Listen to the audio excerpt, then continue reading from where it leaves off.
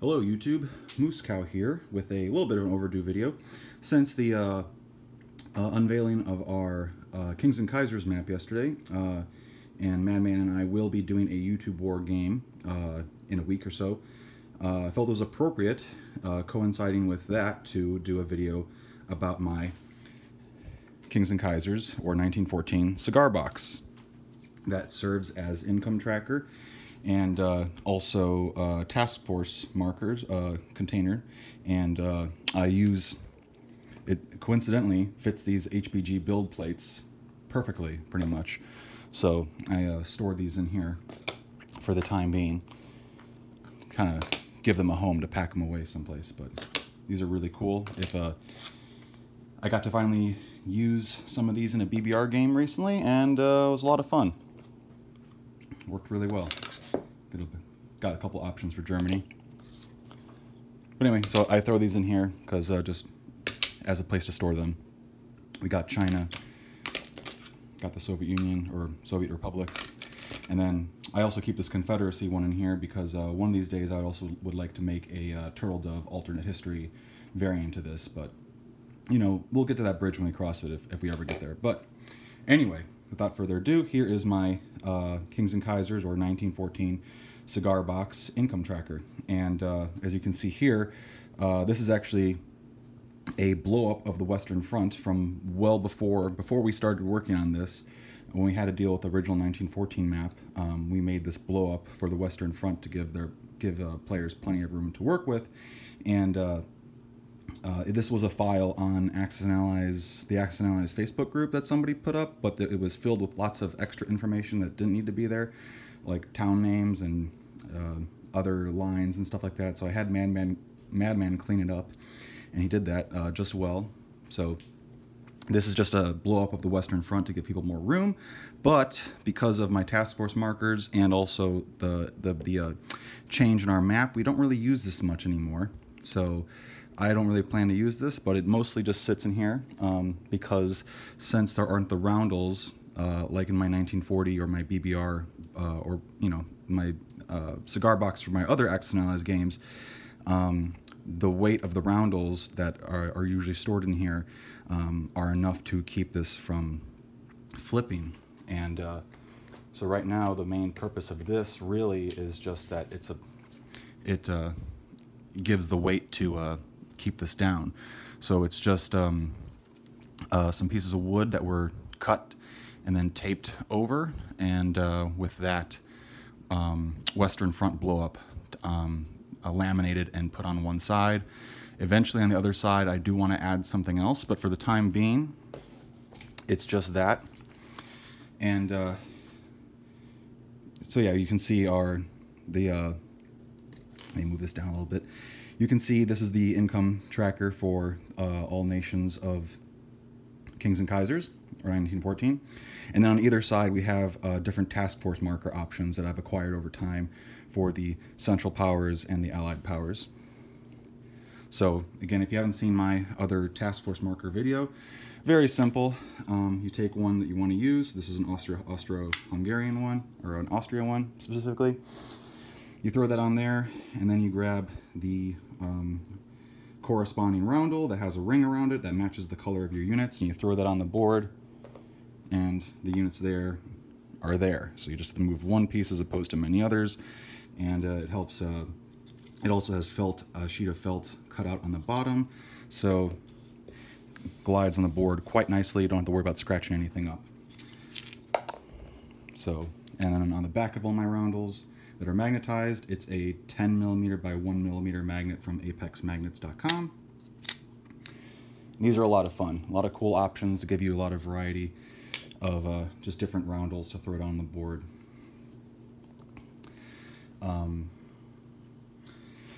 So going over on just to kind of go over a little bit on this side, and the Central Powers and the Allied Powers, just as the different options. We have Austro-Hungarian, or sorry, this is Austria, this one's Hungary. This one's actually a Bulgarian one, not as exciting, but it's just that flag. And for Germany, we have cool naval one. We have a Prussian one. And then this is another German variation. They were very big into those eagles, you know. And then for the Ottomans, we have. It was a little tricky for the Ottomans. There aren't really many options on HBG's site. They do have this colored ring, which works for them quite well. This like turquoise. But these are not actually Ottoman roundels. This is Dervish, the Dervish state, which is a pro-Ottoman territory. And then I can't remember exactly what this is, but it's actually not an Ottoman roundel, and they actually fought in it's a Middle East country or section that actually fought against the Ottomans, but since it works color-wise, you know, it's a moon. It's the same thing, similar kind of thing, and it's the same kind of green and stuff. So I use it for that, just as for practicality's sake. And then there's also this square one, which is a Ottoman Air Force roundel, and obviously I can't put a ring around it, but it is distinct enough, I think, and it works quite well. So there's that, and then here's you'll recognize this is the KMT China, but I use this as the Pro. Since I had it, I use this as the Pro Central Powers China. And then these are the Soviets, if they get activated into the game. So you have two different options that I've acquired, and obviously this is one we all have from BBR. Now normally these, I just keep these in the respective boxes of each power, rather than in the box here. I usually just keep them in the boxes of their respective powers. Over here with Russia, we have these three options. So this is the Air Force, Naval, and then this is Romanian. And for France, there's not a lot of great options for France for task force markers. This is obviously, you'll recognize this from the standard out-of-box 1940 France. And it works quite well, but unfortunately most of the other ones that HBG has, they're just not really that exciting looking. They're a lot of them are just like colonial ones, or just like half of the French flag in blue or something like that, but just not visually great. But for the most part, you only need one for France anyway. And then for the British Empire, we have the Navy. This one works well for, I think it's Canada, and then we got an Indian one as well. And then we recognize this one for Japan. And again, some of these obviously are recycling ones that already exist from 1940. Since 1914, Kings and Kaisers just uses like the flags for their primary roundels. We use the Air Force roundels I use the Air Force roundels of the 1940 variations as that was appropriate at the time. So this one works for Italy. This was the Italian Air Force roundel back then. And then this one is actually US. Now you'll notice the ring around it is black, but since there's not a dark green ring for that HBG sells, I figured this works well enough. So one day maybe I'll paint this dark green, but for the most part, not going to need this too much. But yeah, the US has this. This was the original US Air Force roundel of the time period. And then, of course, we have this for the pro-Allied China faction. And then this is just the CSA task force marker. It's like a naval CSA marker that, again, if we ever get to a Turtle Dove variant, I would use this. That's the plan for that, more or less. And again, I will be painting this ring a different color at some point. But anyway, I digress. So those are the task force markers. And then zooming in a little bit more on here, just kind of go over this again. So we have, actually, let me get back up. So this is the income and victory point tracker that is we're going to be using for our Kings and Kaisers game. This is what Madman has made.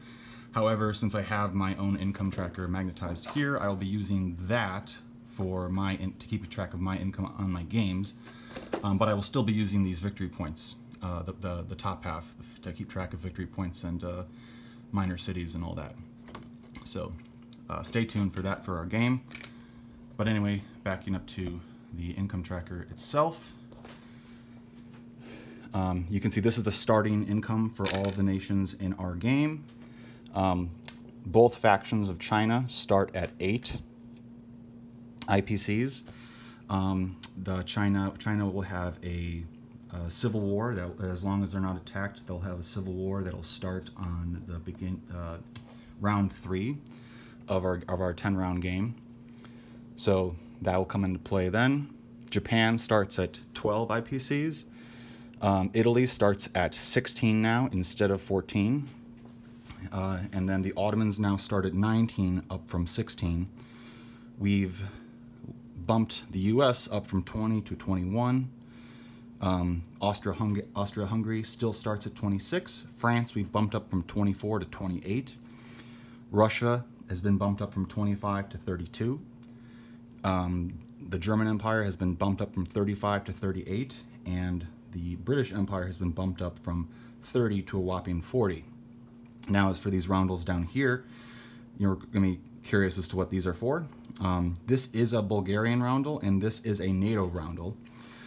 In our game, we have, again, different victory points, and one of the victory points is the Empire point, which both sides can acquire. And so what the Empire point is, if you get to 85 or higher in the tracker, this being a combination of German and Austro-Hungarian income, and the NATO roundel that I'm using temporarily until I find something more suitable is France and British Empire's income combined together. So it's like the Reich point from BBR, but it applies to both nations, but both sides. But again, each of them is 2 powers income together, and if they're at 85 or higher, which is what that red dot is for, then they have that point.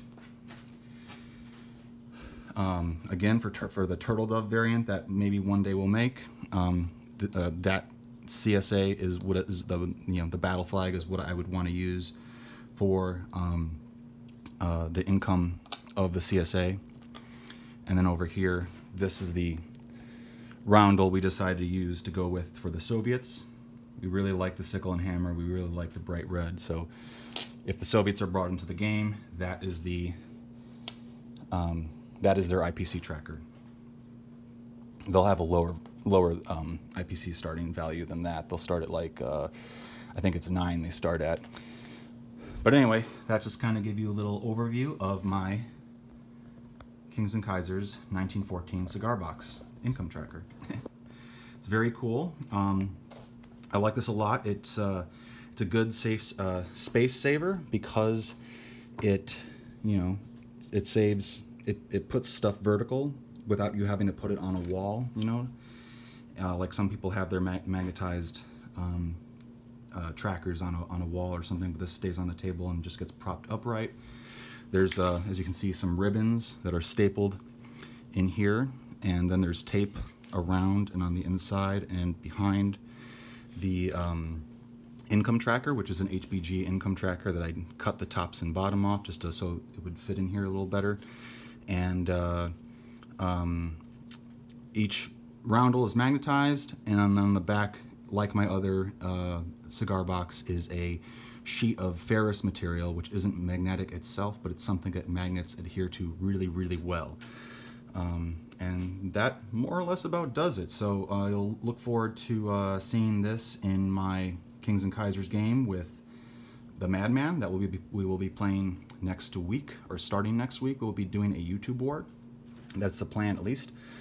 And yeah, that about does it. And then for the other Chinese faction, we are using, for the Pro Central Power Chinese faction, we are using this roundel right here, which we like a lot. This one's pretty cool. So anyway, so that's that.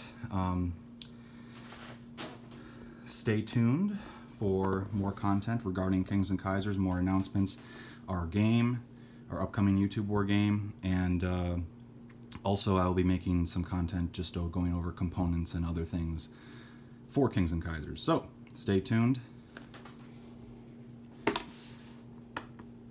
And until next time, roll the dice better.